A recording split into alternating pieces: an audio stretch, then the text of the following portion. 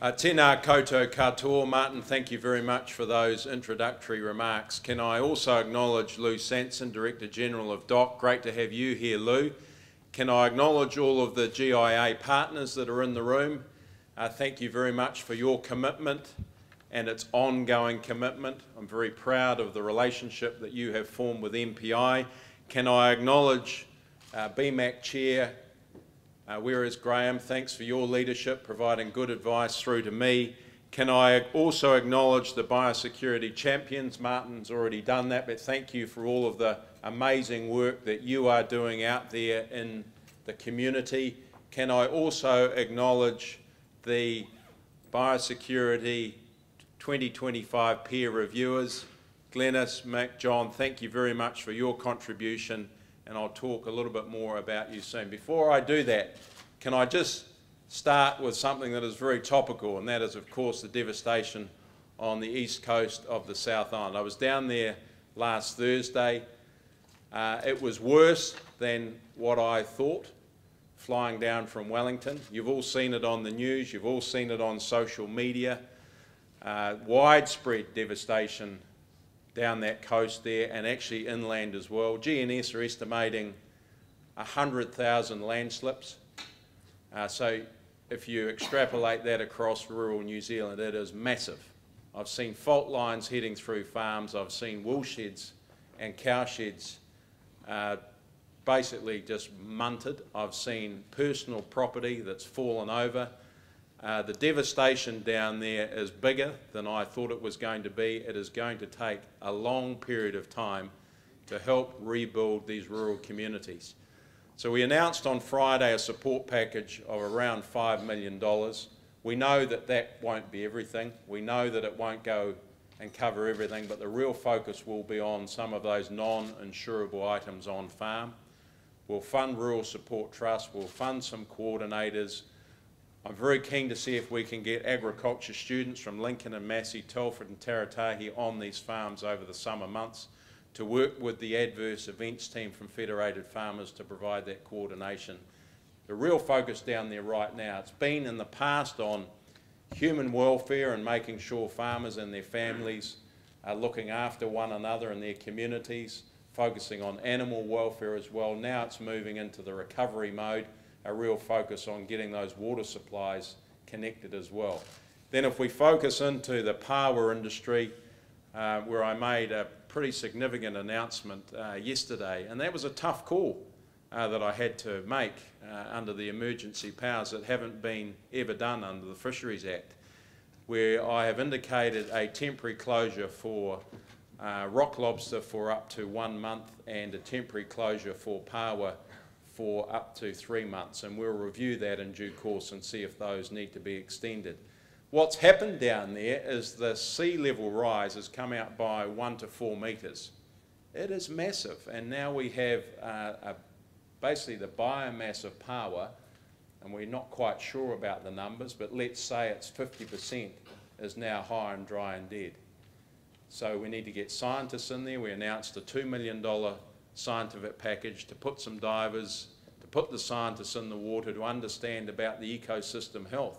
We just don't know what we don't know at the moment. We don't know if the ecosystem will support the paua fishery. My early indications are that it will, but it's going to take some time to rebuild that fishery. Then we think about the impacts of not just that, but on the wider Kaikoura community, and of course paua's canned in Blenheim and Christchurch. So there's widespread economic losses, not just affecting the east coast of the South Island, but it will be felt elsewhere as well, and it's currently being felt in Wellington. But I guess one positive is that under the leadership of John Key and Bill English, the New Zealand economy is in great shape. $1.8 billion of surplus, unemployment below 5%, economic growth of 3.6%, above the US, above Australia, and above the UK. So we can handle a bit of a shock like this. We've proven, this government, that we can rebuild the largest city in Christchurch. We have experience in managing natural disasters, and I was thinking, Martin, this morning when I was jotting a few notes down, MPI has been pretty good at managing big events as well, and this is another one, whether it's WPC 80, whether it's the 1080 criminal blackmail threat, whether it's dealing and eradicating Queensland fruit fly here in Grey Lynn. So MPI will do all that we can. We've got a whole of government response, and we'll support these communities to get back on their feet. Today, importantly, we are here to launch Biosecurity 2025, which is the direction statement, and it rebuilds on the good work of the strategy from 2003. It doesn't replace, it just works and rebuilds on that strategy from, about 13 years ago now. It's taken longer to get this document to where it is, longer than I would like, but we've had a few events along the way that I just talked about. But importantly, a lot of you in this room have been a part of working on this document, and I thank you for your engagement. And when I look across this room, I can see a whole lot of individual companies, I can see a whole lot of industry representatives, I can see universities, I can see regional councils, I can see central government, I can see iwi leaders, I can see ENGOs. So everyone has a stake in Biosecurity 2025. This is going to allow us to have a step change on how we manage biosecurity. We've got massive challenges in the biosecurity system. Just have a look at the data that's in the document today. From 2003 to 2014, how we see an increase in trade. We've got 37% increase in sea containers. We've got 216% increase in mail parcels. We've got a 47% increase over that decade period in airline passengers coming to New Zealand. Those numbers, I think if we cut them in the last couple of years now, we're going to see even more significant growth, particularly in tourists coming in. So we've got complex markets, we've got supply chains to manage, we've got rising tourist numbers, we've got ongoing challenges with climate change, just to name a few. But MPI is very good at making sure our borders are strong. From time to time we do have incursions. I'm going to talk about one that's been very successful in eradication in a moment. But just this week it's become public that MPI stopped a passenger coming in to Wellington Airport carrying some fruit with 4 Queensland fruit fly larvae inside this fruit. So we're going to need to continue to do more to strengthen our border. Before we look forward out in the next 9 years, I think it's an opportunity just to recap on what we've done in the last few years to strengthen the biosecurity system. So it's a record all-time high of investment into the biosecurity system of $223 million. That's the highest ever. Budget 2015, a bigger cash injection last year to ensure we can put more people on the front line, 50 new frontline quarantine inspectors, 20 extra dog detector teams, X-ray machines that we can roll out, some of those portable, hugely important for the cruise line industry, $87 million. Bill English would be happy if it was only $87. I remember those discussions in his office. $87 million into the biocontainment facility in Wallaceville.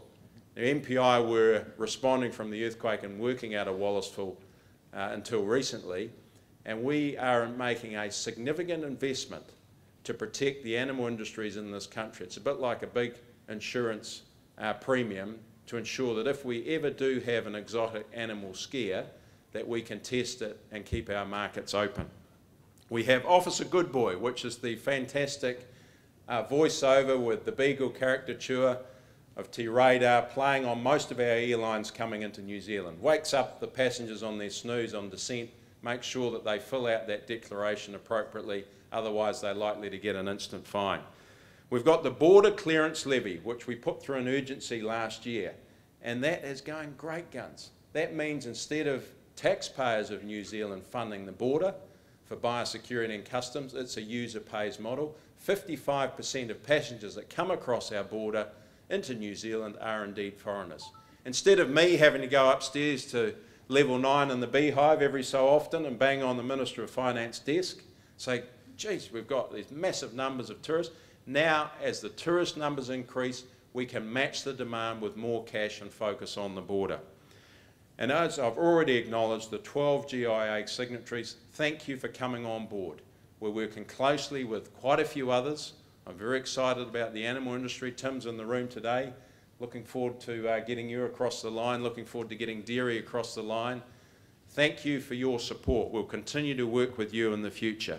So focusing on the direction statement today, Biosecurity 2025, 5 key directions. The first one is a biosecurity team of 4.7 million people.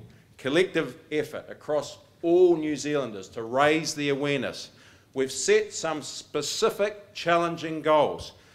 75% of adult New Zealanders to understand what biosecurity means.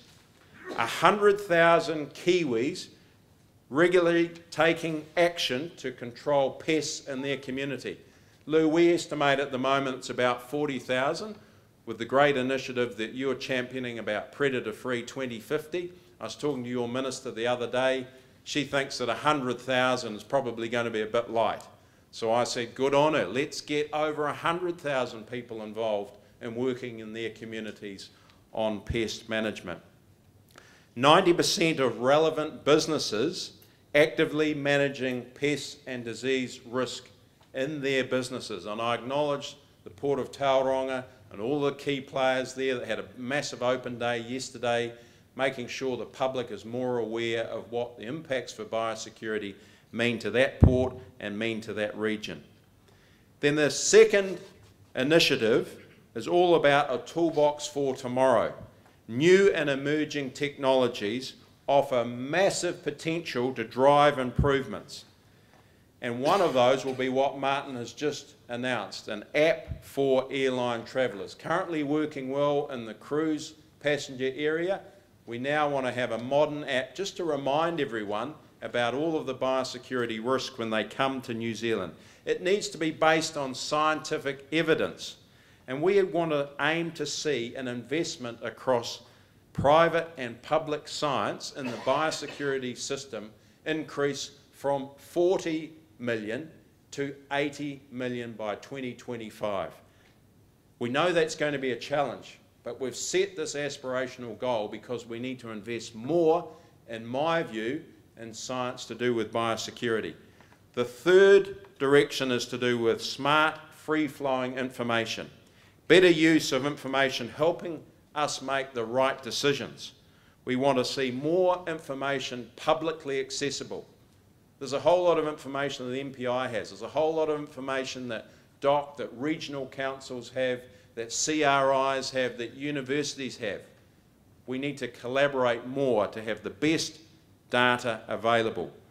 The fourth one is about effective leadership and governance. And Roger, you're going to be heading up, when you get back from China shortly, you're going to be heading up a steering group. We've given you a 6-month target to get the steering group together to work on the long-term focus of governance and leadership for this document. This is only the start today, this launch. We're going to need to get the key players in the room, the leadership of Roger Smith, to work out what is the clear strategy and governance that we need to drive this direction going forward. The fifth one is about focusing on tomorrow's skills and assets, the right knowledge and experience, a more proactive approach. Now, we believe we've got a standing army that we could call on that's about 60,000 through the Biosecurity Capability Network.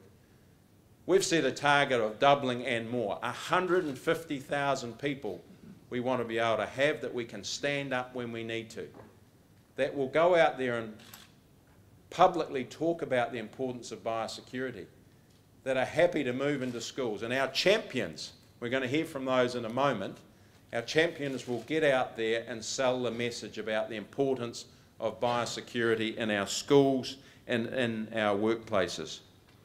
The process to drive change actually kicks off today and tomorrow. It's all about the workshops tomorrow, making things happen.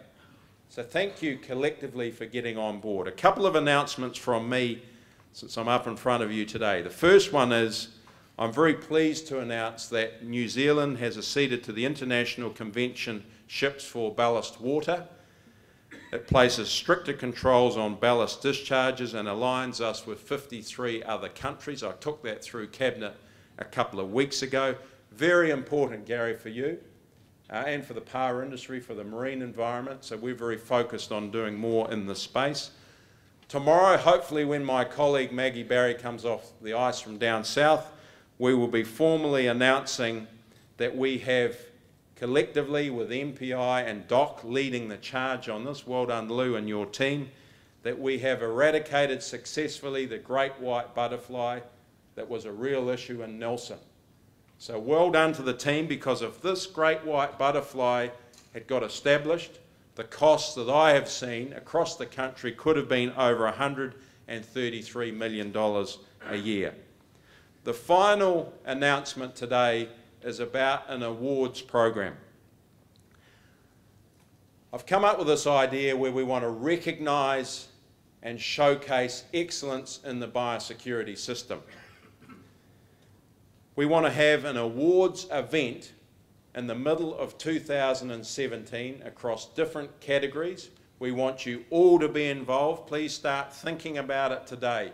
Who are the biosecurity champions in your business, in your community, in your industry that you might want to put forward? We're working on different categories. Please come forward, have a talk to Roger and Julie and Jeff and the team from MPI that are here today to talk about those different opportunities of those categories. So thank you very much, ladies and gentlemen, for having me along today. I look forward to engaging with you throughout the day. I'll be here for a good part of the day, so please come up and talk to me. And thanks for rolling up your sleeves and getting involved. This is only the start today, the launch. It's a significant event, but it's going to take your drive and passion to work very closely with central government to ensure that this document doesn't sit on the shelf and gather dust, that it continues to be a living document and drives the overall strength of our biosecurity system. Thank you very much. This here is Te Aroai Whenua, which is a Māori carving. It is the shield of land. It has the head depicting the sky, the body depicting the land, and the tail depicting the sea. It is the inaugural ministerial award for a biosecurity champion. This individual has given a lifetime of dedication to the primary sector, focused on biosecurity and animal welfare, a proud history of 30 years, a driver of the original 2003 strategy, was awarded an Order of Merit for Biosecurity Services in 2011, was the Chief Veterinary Officer for MAF from 1986 to 1991, someone that I consider as a friend, someone that I've got to know extremely well as former Chair of the National Animal Welfare Advisory Committee. Can I ask you to stand and put your hands together for Dr. John Hellstrom? Thank you.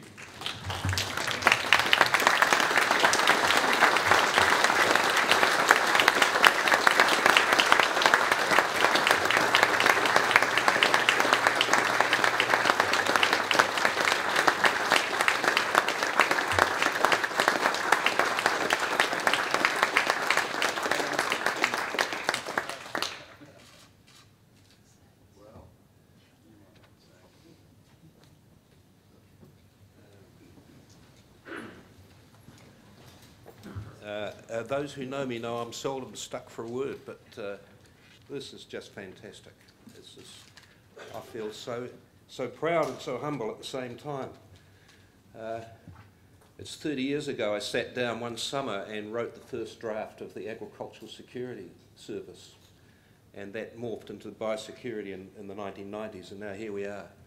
Fantastic. I will say one thing. I was very proud of the fact that, and I fought like hell to get a kakapo on the cover of the 2003 strategy. I regard that as one of my great achievements. Because it symbolised biosecurity was more than just agriculture. It was about this wonderful country we have and all the unique values we have here. The thing that I'm really proud of is that the 2016 direction statement is a landscape. We've moved on. We don't have to have cows and sheep. We know biosecurity is about the whole country's values. Thank you very much.